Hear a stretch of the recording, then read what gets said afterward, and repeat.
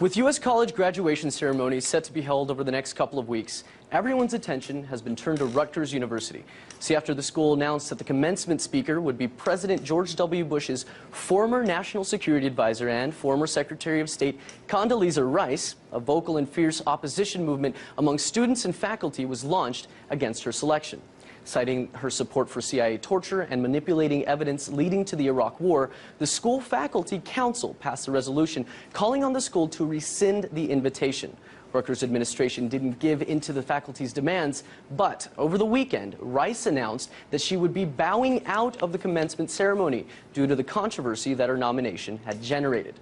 And now, the Rutgers University faculty is under attack by both left and right establishment figures for a perceived crackdown on freedom of speech. So to respond to these allegations, I was joined earlier by Rutgers University professor Kumar. I started by asking her how Rice was selected to speak in the first place. In violation, basically, of the standard procedures that we use here at Rutgers University to choose our commencement speaker, which involves the participation of faculty, involves the participation of students, what actually happened is that President Barchi formed a committee of about 6 people, including himself, and this decision was made by them. And in fact, fully 8 months before this was made public, we saw from Oprah requests regarding various emails that went from President Barchi's office to Dr. Condoleezza Rice's office that the invitation had been sent and even travel arrangements had been made. So with absolutely no involvement on the part of students and faculty, this decision was made, and we objected to that. We think that the university is a democracy, and we think that all of us should have a say in who gets to speak at commencement. Right, it was a decision originally you felt was the faculty's decision to make, but I wanted to play you a clip from Fox News contributor Karl Rove, of all people, and what he had to say about the Rutgers faculty protests against Rice speaking at the commencement. Sorry, let's take a listen to that real quick. This shows how ignorant the faculty of Rutgers is. This old canard that the administration, the Bush administration, deliberately misled the American people about weapons of mass destruction has been the subject of special investigative committees, special commissions, and no evidence has been found of that. This shows how politically motivated this is and how ignorant the faculty senate of the Rutgers is. Major universities have faculties that are dominated by the far left, which is intolerant of free speech, except if it's their free speech. Now, Deepa, Karl Rove there, he's talking about you specifically and your colleagues. What's your response to his claims that investigative panels have exonerated Bush's administration from its actions in Iraq, and that this move was a crackdown on free speech by Rutgers faculty?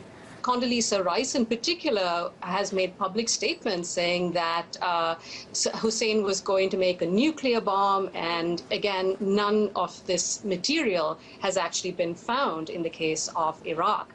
And so the facts speak for themselves, and, you know, I think the Bush administration, as well as Karl Rove, has discredited themselves in the eyes of international opinion.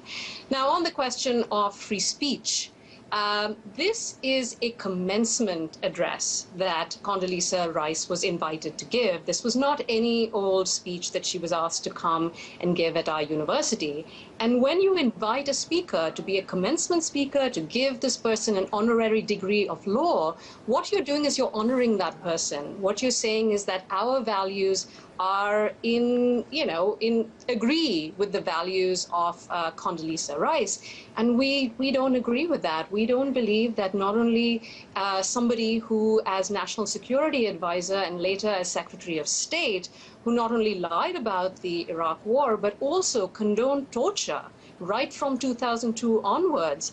We don't believe that lies and torture are consistent with our values here at Rutgers. And so I want to emphasize that a commencement speech is very different than a talk given at a university campus. And we've said right from the beginning, if she wanted to come and give a talk, we would be there at the meeting, we would challenge her, and we would take it from there. Now, Deepa, I agree with you on what you said about the Bush administration discrediting themselves, so it really is no surprise that Karl Rove, former Bush White House official, would come out kind of criticizing Rutgers faculty. But what's interesting to me is that even members of the establishment left today are also criticizing the opposition to Rice by the faculty. Obama's former speechwriter, John Favreau, even tweeted in response to John Boehner's chief of staff saying that he agreed that the incident was an embarrassment to Rutgers. Why do you think there's been criticism of the faculty's actions from both, former Bush White House people and even people on the left today in the current establishment? Well, let's get one thing clear, and that is that the policies that were begun by the Bush administration, particularly, in terms of building up the surveillance state and strengthening the various institutions of the security establishment that spies on Americans and all the rest of it, these policies have been continued and strengthened, actually, under the Obama era.